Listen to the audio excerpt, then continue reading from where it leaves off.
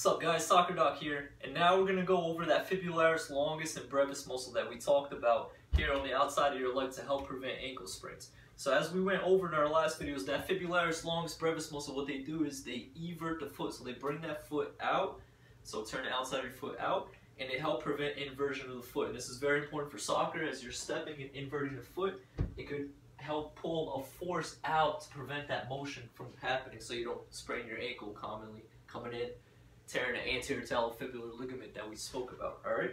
First little easy exercise we can do is, if you don't have a resistive band at home like me, most people don't, just grab a belt. Just do something simple with a belt. Make a loop around it and wrap it on the outside of your foot. So now we want to use those actions, alright? We want to use the action that it does. So it slightly plantar flexes, but it mostly everts the foot. So that's what you're going to be doing. You're going to be plantar flexing and everting the foot, alright?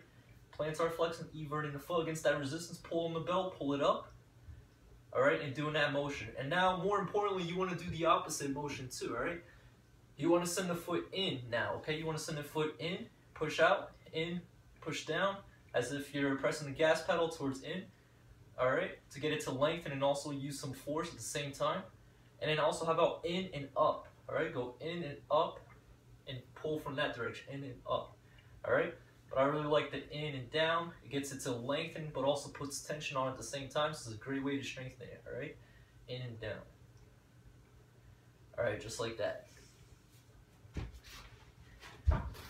Alright, next, one that I like to do a lot is make it more functional. Alright, so now you're going to be standing on your feet and you're going to be using that muscle.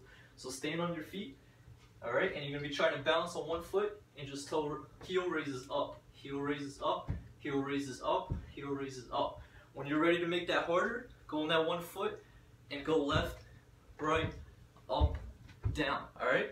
So go left, right, up, down, and keep doing that, alright? When you're ready to progress a little further, grab a soccer ball, and now you want to hop over the ball and around the ball, alright?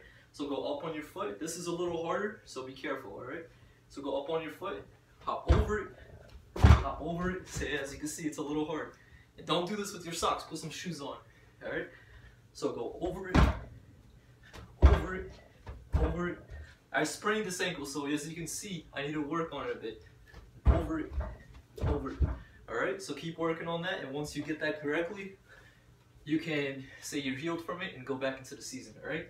It's a great exercise to prevent the injury and keep it strong. So just go over it.